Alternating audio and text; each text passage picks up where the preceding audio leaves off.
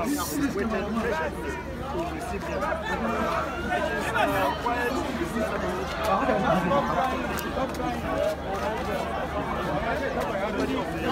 Please, I'm like you.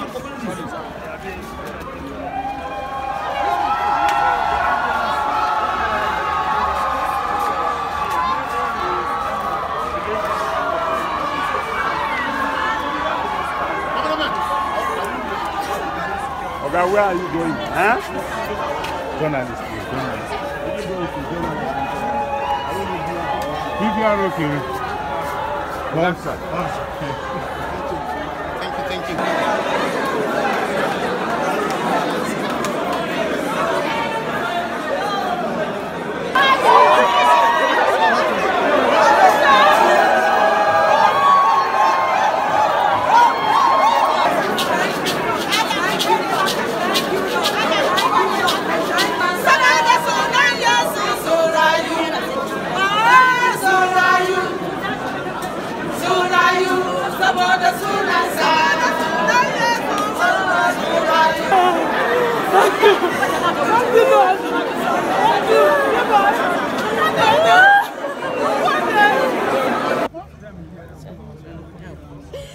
Please, Pamela, how are you doing? Sorry.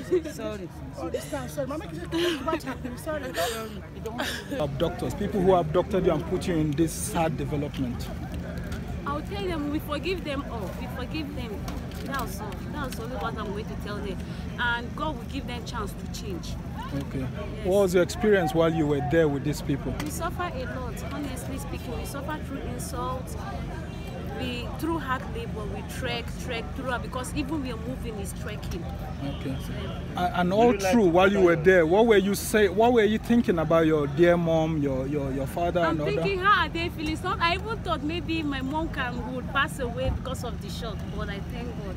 Okay. And what will you say to the government that has helped to rescue you alongside other Thank you very much. Thank you. I appreciate. Thank you to everyone that helped us in prayers and everything. Thank you. Okay. Going forward, would you like to continue your education? Yes. Okay. You want to see our face here? My name is Sarah Sunday. Can you tell us how were the students rescued? Well, the most important thing, they are back. They have reunited with their families. We think this is what is important. They are here with their families, and we are wishing them all the best in life. And we must reiterate our point. Let the student look at this as a turning point. Turning point is when you turn something that is negative into positive.